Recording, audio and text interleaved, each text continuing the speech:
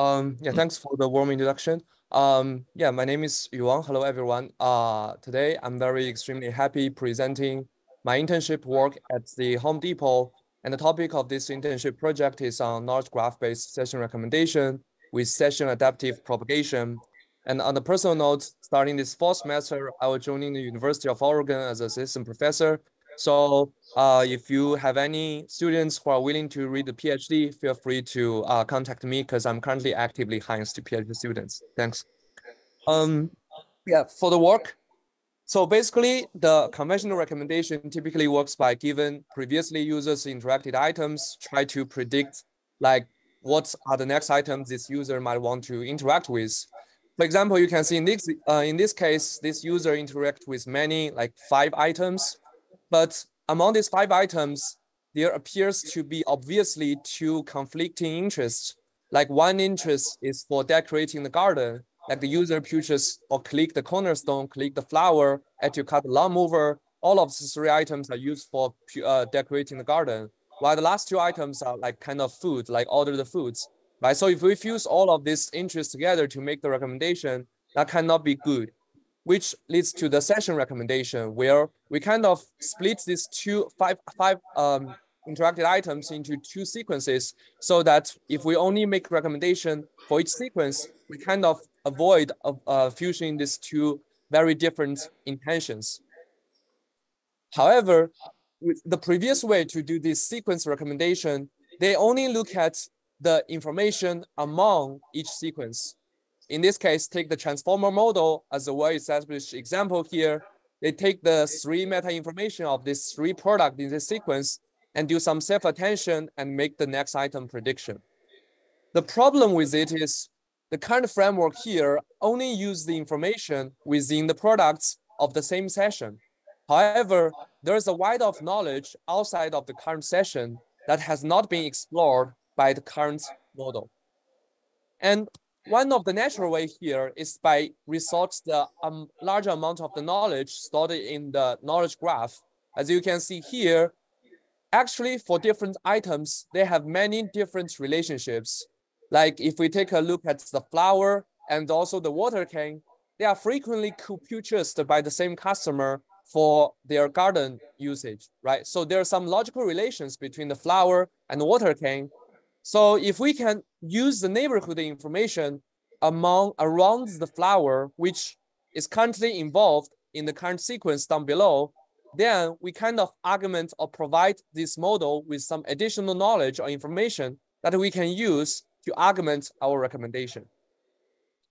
However, if we just directly use this recommendation, use the information from the knowledge graph, like here, take the 5 neighbors among our flower, we might end up with a very bad situation because among these 5 neighbors, 3 of them are for garden. If you look at the right-hand side, the lopper, the water can, and the axe, while 2 of them are specifically decorated for kitchen, like on the right-hand side, the table and sink.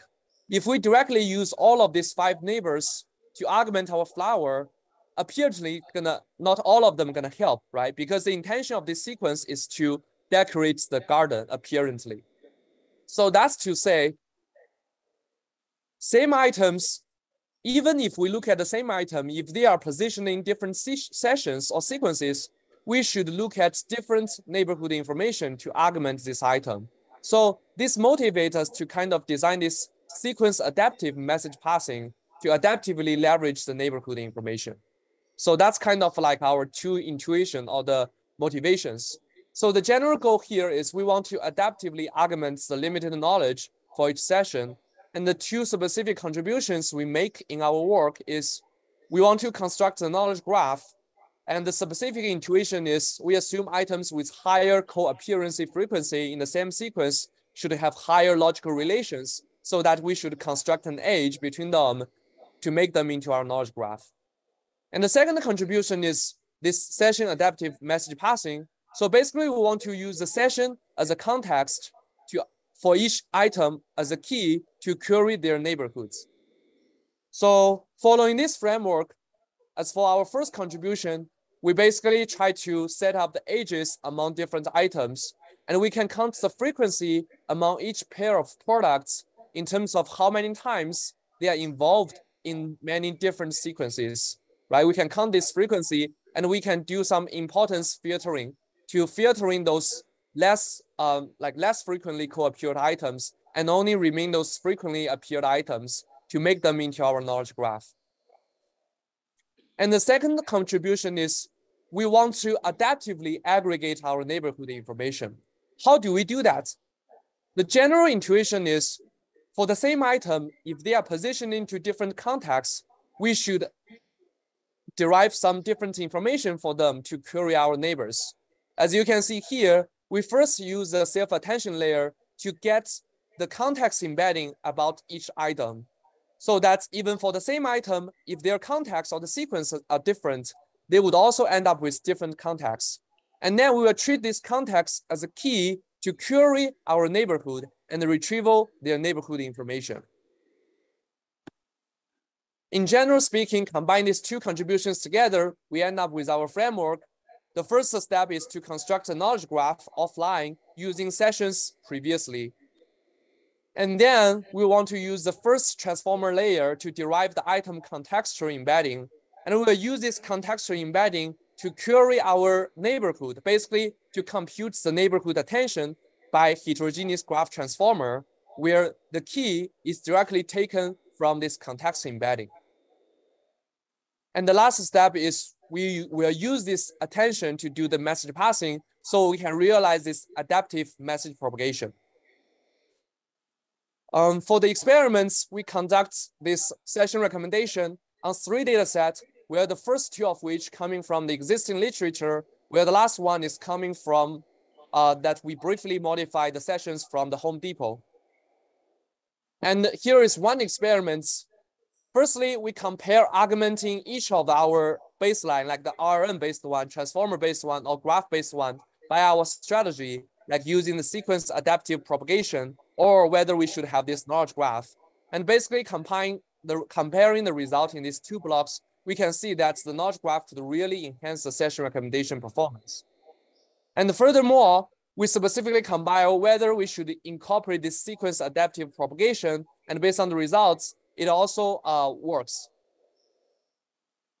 And also we conduct the sensitivity analysis over the performance among different sequences of different item sparsity. Basically, if the items are less frequently involved in many other sequences, then this session should have higher sparsity or less density. And we can see that our framework, knowledge graph session recommendation, KGHT, are better than the existing framework, especially on the sessions involves sparse items, because those items require additional knowledge, and actually using KGHT would help more. And lastly, we conduct the real-world experiments on a 6.1 million sessions ranging across 2 years at the Home Depot. And here's one example showing ours works while the previous model at the Home Depot does not work. And you can see here, the previous model, this M2T rack at the Home Depot, they all recommending this kind of garden-related items, while the ground truth item in the next should be this mop refill. But if using our framework, we kind of be able to recommend this mop refill, because when we look at the neighbors of the first item in this sequence, this spray mop 1, among its neighbors, there one neighbor called the mop refill. So we hypothesized that using this neighborhood information enable our model to make the correct recommendation. And furthermore, we conduct the case study on visualizing the effectiveness of our session adaptive message passing. And you can see in this sequence, apparently this user, his decoration intention is to decorate his garden. And we can find that among the neighborhoods of each of our items, like the other items that are related to the current session would end up with higher attention, like this ball rake 1 end up with 0.3 attention, while this chandelier basically is nothing related to the intention of decorating the garden. It end up with very few attention weights. And furthermore, if we compare the attention of neighbors of the same item, ball rake 1 and ball rake 1, we can see that because they are positioned into these 2 different sequences, so the attention of their neighbors even their neighbors are exactly the same, but the attention are also different. So this successfully verified the effectiveness of our session adaptive message passing. So due to the time limit, I will skip this future work part, but use last minutes to do the summarization and the acknowledgement. So to summarize, our contributions are twofold. The first one is we propose the knowledge graph construction method to construct a knowledge graph to augment the knowledge for each session. And the second one is in observing that different sessions require different attention to the neighborhoods, even for the same item, we propose this session adaptive message passing. And with all that, I concluding my work. Feel free if you have any question.